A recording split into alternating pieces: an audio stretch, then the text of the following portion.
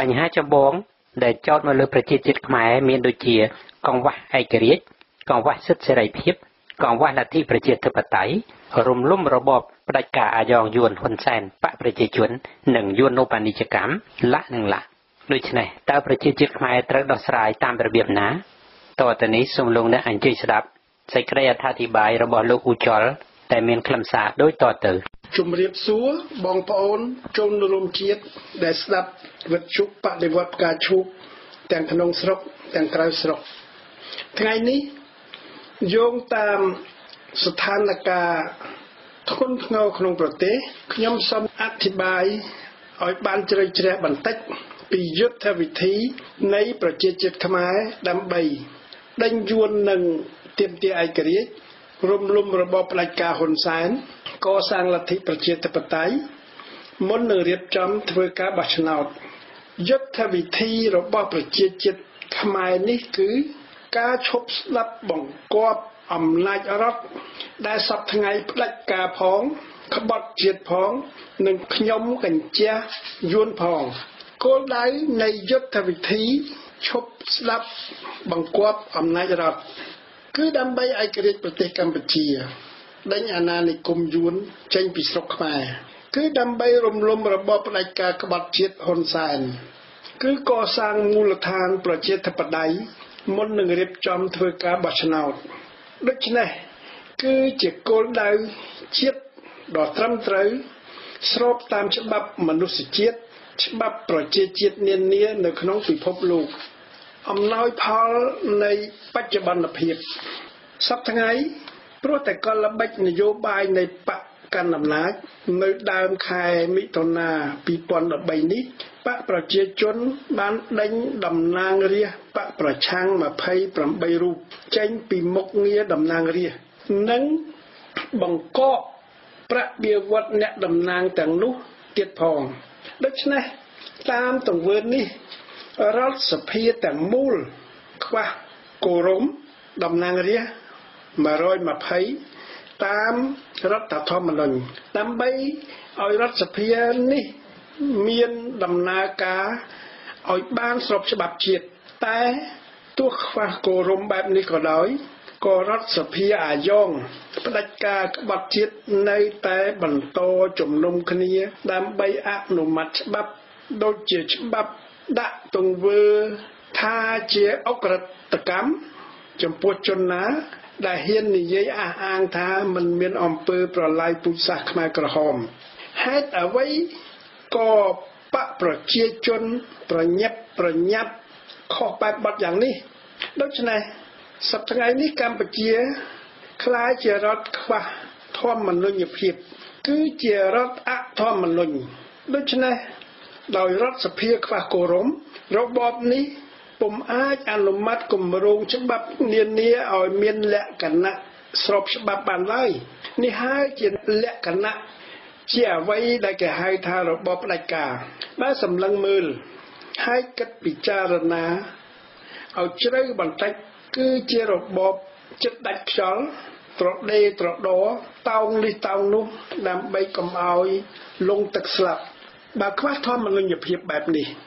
ចាប់ពីថ្ងៃនេះតទៅរដ្ឋនេះគ្មានអំណាចគ្រប់គ្រងប្រទេសស្របច្បាប់ទៀតឡើយដូច្នេះគឺជាឱកាសល្អដែលប្រជាជាតិខ្មែរមិនត្រូវប្រគល់អំណាចថ្មីដោយការបោះឆ្នោតឲ្យរបបនេះទេដើម្បីបានទទួលជោគជ័យទី1ប្រជាជាតិខ្មែរមិនត្រូវទៅបោះឆ្នោតនៅថ្ងៃ28កក្កដា2013នេះទេដើម្បីឈប់បន្តផ្ដល់អំណាចឲ្យរដ្ឋក្បត់ជាតិផ្ដាច់ការសពថ្ងៃ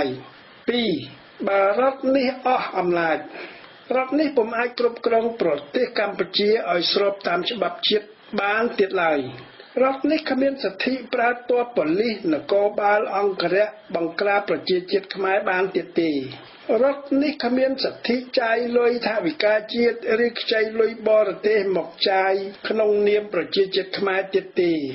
រដ្ឋនេះគ្មានសិទ្ធិបង្គាប់បញ្ជាអ្នករដ្ឋការ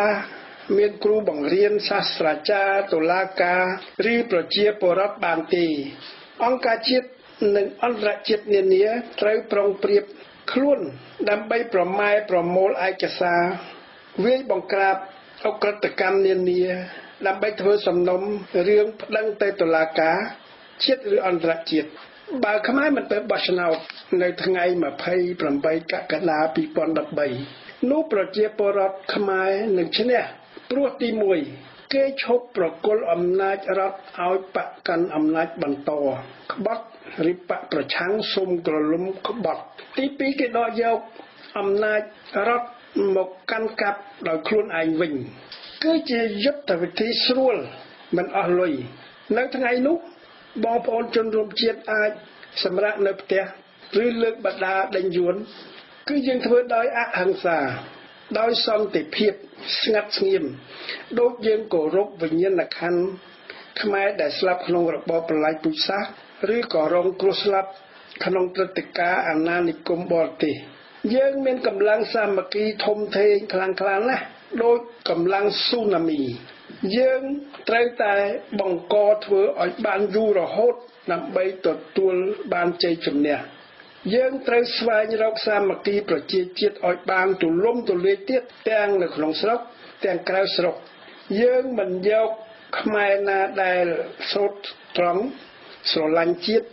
មិនក្បត់ជាតិធ្វើជាសត្រូវទេយើងក៏មិនយកជនជាតិដទៃដែលគោរពច្បាប់មកធ្វើជាសត្រូវដែរត្រូវយកប្រយោជន៍ជាតិធំមានឯករាជ្យប្រទេសសេរីភាពប្រជាពលរដ្ឋលទ្ធិប្រជាធិបតេយ្យសង្គមគិច្ចជួយជីវភាពប្រជាពលរដ្ឋលាក់មកធ្វើជាមូលដ្ឋាននៃការតស៊ូលទ្ធផលបញ្ចប់គឺក្រុមណាដែលចាញ់ឬបាត់បង់អំណាចព្រោះប្រជាជាតិខ្មែរមិនប្រគល់អំណាចឲ្យគឺគេគ្មានសិទ្ធិគ្រប់គ្រងប្រទេសជាតិតទៅទៀតទេគឺមានបកប្រជាជនហ៊ុនសែន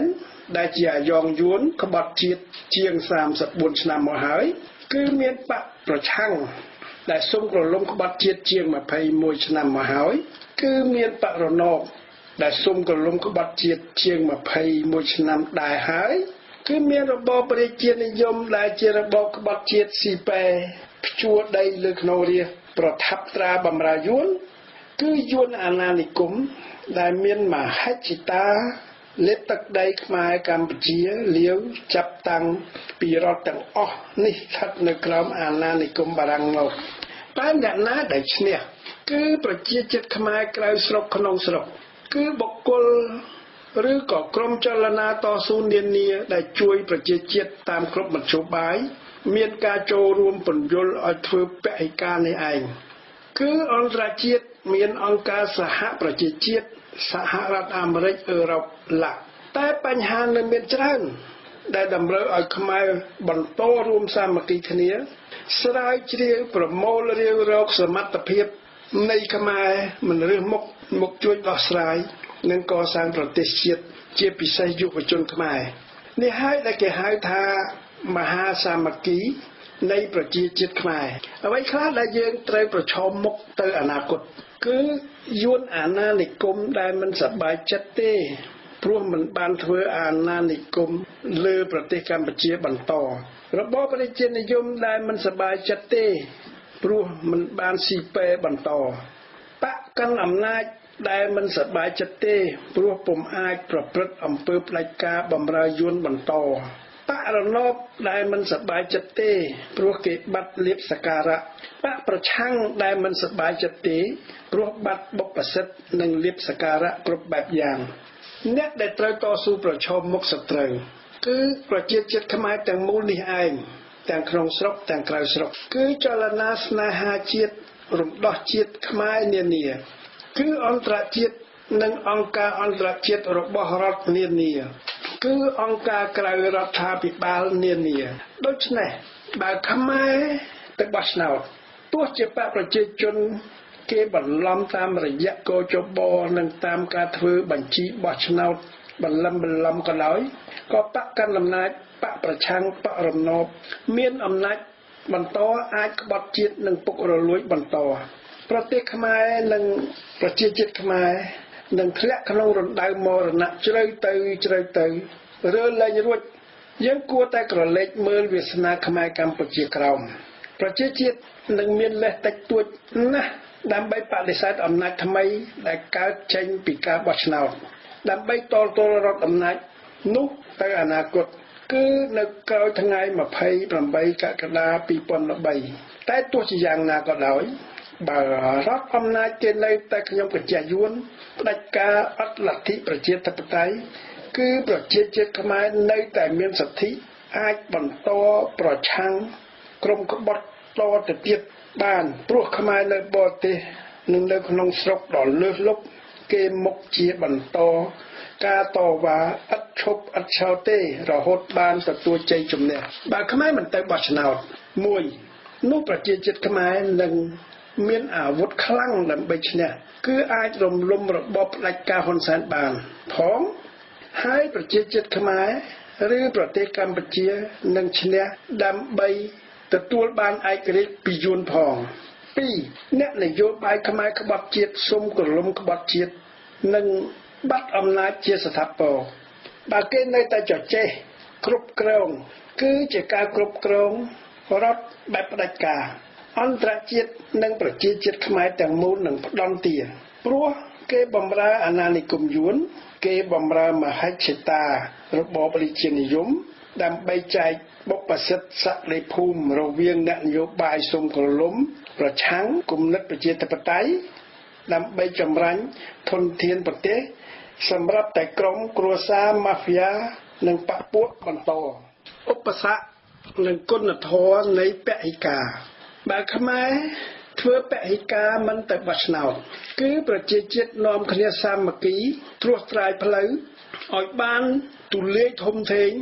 រៀបចំខ្លួនដើម្បីរំដោះជាតិបន្តនៅពេលក្រោយបោះឆ្នោតដើម្បីដេញរបបផ្ដាច់ការដើម្បីដណ្ដើមយកឯករាជ្យដើម្បីកសាងស្ថាប័នមូលដ្ឋាននៃលទ្ធិប្រជាធិបតេយ្យតែបើខ្មែរ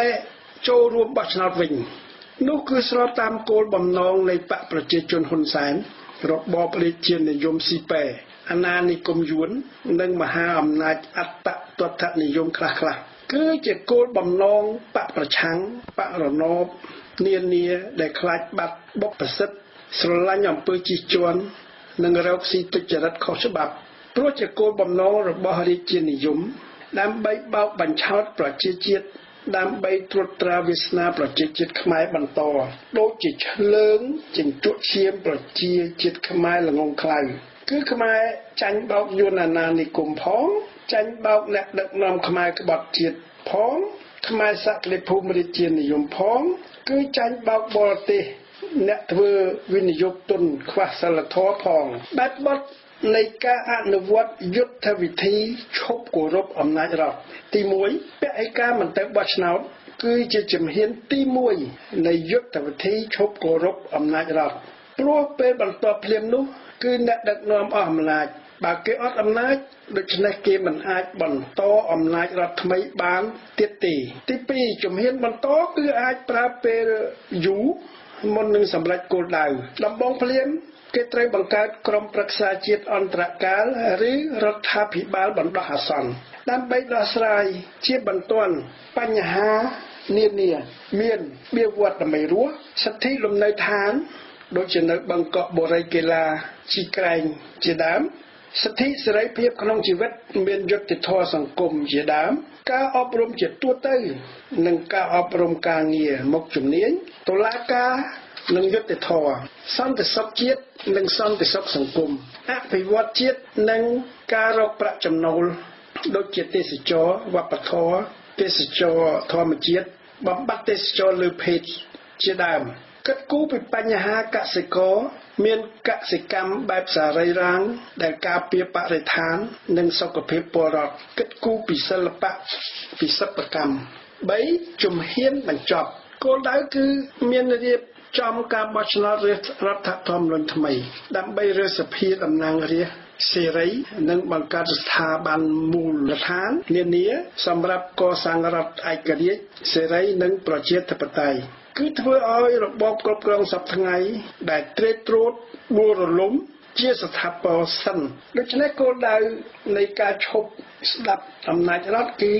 ដើម្បីដេញអាណានិគមយួនឲ្យបានសម្រេចរួចបង្កើតរបបគ្រប់គ្រងថ្មីតាមការសួរមតិយោបល់ប្រជាពលរដ្ឋរីឯរបបសាធារណរដ្ឋឬរបបប្រជានិយមគឺវាគ្រាន់តែជាសម្បកក្រៅនៃរបបគ្រប់គ្រងសេរីប្រជាធិបតេយ្យតែប៉ុណ្ណោះអ្វីដែលសំខាន់គឺរបបគ្រប់គ្រងបម្រើប្រយោជន៍ប្រជាជាតិស្របតាមច្បាប់មនុស្សជាតិនិងច្បាប់អន្តរជាតិផលវិបាកនៃការស្ទាក់ស្ទើរ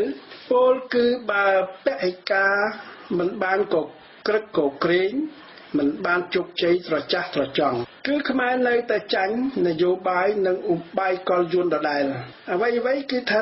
នៅដូចសពថ្ងៃប្រជាជាតិវេទនាប្រទេសស្ថិតក្រោមអាណានិគមយួនខ្មែរគ្មានលទ្ធិប្រជាធិបតេយ្យចាញ់ឧបាយកលអ្នកនយោបាយក្បត់ជាតិនិងអ្នកនយោបាយសុំកលុំក្បត់ជាតិដដែលព្រោះចិត្តប្រជាជាតិខ្មែរនៅតែរារែកព្រោះការភ័យខ្លាចនិងចាញ់ការឃោសនាជនសក្តិភូមិក្បត់ជាតិហើយមើលពុំទាន់ឃើញជ្រៅជ្រះនៅមរណៈចំពោះមុខប្រទេសកម្ពុជាអាចស្លាប់និងក្លាយជាស្រុកកុម្មុយនីសព្រោះវាហួសពេលនិងខាតពេលរំដោះព្រោះប្រជាជាតិល្ងងនិងកាន់តែខ្សោយទៅនៅគ្រប់ផ្នែកជនជាតិយួនដែលជានិគមជនស៊ីវិលជាទាហានលក្ខនឹងកាន់តែមានចំនួនច្រើនឡើងរាប់លានអ្នកតែបើខ្មែរដឹងខ្លួនទោះជាយឺតយ៉ាវក៏ដោយនោះក៏យើងនៅមានសង្ឃឹមដែរពិតមែនតែប្រតិបត្តិការរំដោះពីយួននឹងដេញរំលំរបបផ្ដាច់ការហ៊ុនសែននឹងអាចទទួលរងគ្រោះថ្នាក់ធ្ងន់បន្ថែមទៀតច្រើនទៀតក៏ដោយព្រោះយួនវាមិនចង់ចេញពីស្រុកខ្មែរទេព្រោះបកហ៊ុនសែនក្បត់ចិត្តដាច់ការមិនចង់ចុះចេញពីអំណាចទេសេចក្តីសន្និដ្ឋានបេក្ខការជាជំហានដំបូងជាជំហានទី1នៃការឈប់គោរពអំណាចរដ្ឋសពថ្ងៃគឺជាយុទ្ធវិធីអស់សហុយតិចអាស្រ័យលើឆន្ទៈប្រជាជាតិខ្មែរមានគ្រោះថ្នាក់តិចព្រោះប្រើអហិង្សាគឺជាយុទ្ធវិធីអនុវត្តដោយប្រជាជាតិជាមួយប្រជាជាតិដើម្បីប្រជាជាតិជាយុទ្ធវិធីដែលលោកមហាថ្មគុន្ធីបានធ្វើដោយជោគជ័យនៅឥណ្ឌាដើម្បីដណ្ដើមបានឯករាជ្យពីអង់គ្លេសគឺជាយុទ្ធវិធីដែលលោកMartin Luther King អនុវត្តឈ្នះនៅសហរដ្ឋអាមេរិកដើម្បីសមភាពរវាងសាសសនិងសាសខ្មៅគឺជាយុទ្ធវិធីដែលលោក Nelson Mandela អនុវត្តឈ្នះនៅអាហ្វ្រិកខាងត្បូងដើម្បីសមភាពការមិនប្រកាន់ពូជសាសន៍រវាងជនជាតិអាហ្វ្រិកាណែសនិងជនជាតិសាសន៍ខ្មៅជាជនជាតិដើមអ្នកដឹកនាំយុទ្ធវិធីនេះត្រូវគិតគូជាដំបូងពីវាសនានិងការស្លាប់រស់របស់ប្រជាជាតិខ្មែរជាចម្បងគឺជាយុទ្ធវិធីដែលអន្តរជាតិគេគាំទ្រព្រោះត្រឹមត្រូវព្រោះស្របច្បាប់ជាតិស្របច្បាប់អន្តរជាតិគឺជាយុទ្ធវិធីបម្រើប្រយោជន៍ប្រជាជាតិខ្មែរផងនិងបម្រើមនុស្សជាតិផងខ្ញុំមើលឃើញសេចក្តីសង្ឃឹមច្រើនណាស់នៅក្នុងយុទ្ធវិធីនេះសម្រាប់ប្រជាជាតិខ្មែរគឺសេចក្តីសង្ឃឹមរួមនេះហើយដែលយើងអាចប្រម៉ែប្រមូលកម្លាំងចិត្តកម្លាំងកាយកម្លាំងសម្ភារៈកម្លាំងប្រាជ្ញាជួយឲ្យប្រជាជាតិខ្មែរយើងឈ្នះសត្រូវឈ្នះមារជាជនផ្ដាច់ការជាអាណានិគមជនបរទេសនិងជាសត្រូវចេញពីក្នុងសង្គមខ្មែរបានបើខ្ញុំសង្ឃឹមហើយបដិវត្តការឈូកសង្ឃឹមដើម្បីជាប្រយោជន៍ប្រជាជាតិជាមួយប្រជាជាតិដឹកនាំដោយប្រជាជាតិនោះខ្ញុំជឿជាក់យ៉ាងមាំថាយើងជាខ្មែរទាំងអស់គ្នា